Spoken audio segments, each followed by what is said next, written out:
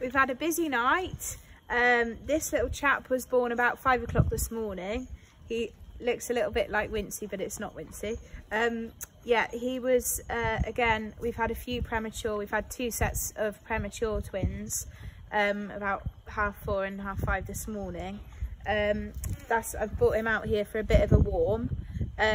He's doing all right. They've had some colostrum. We've managed to get some colostrum from a ewe that also lambed in the night that had a single. So she's got loads of milk. So we've stripped some milk from her and fed the little ones. You can tell that these lambs are premature. They've got very jelly-like toes. And this gel protects the ewe in the womb and as they're lambing, and this will develop into a hardened hoof as the sort of days go on. And at the moment, yeah, it feels very squishy. Yeah, so, but hopefully bringing him out for a bit of a warm in the sunshine. I know it's not as warm as it could be, but the sun definitely helps. So yeah, so he's out here to say hello to everyone.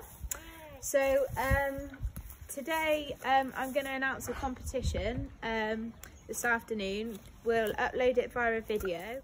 The competition will be open to children and adults, and as I say, I'll give you some more information on the video this afternoon.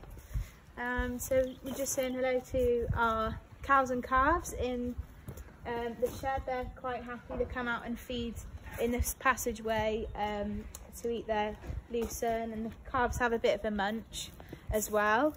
And yeah, so everything seems, well, it all seems better when the sun's shining, so fingers crossed it's going to warm up over the weekend, and it might mean that some of the lambs can start to go out into the little paddocks this week.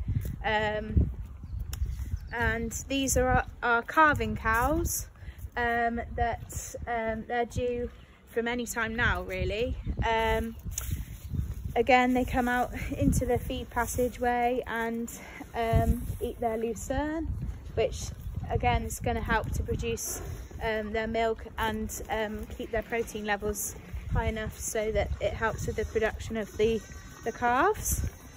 And then we've got a calf here to show you. He's actually having a drink at the moment. This is Ginger, and her little bull calf, born last week.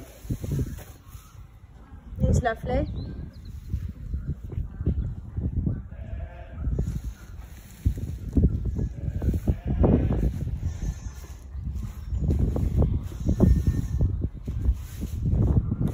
So we will be speaking to you guys later with the poetry competition, and in the meantime, if anything exciting happens, I'll keep you updated.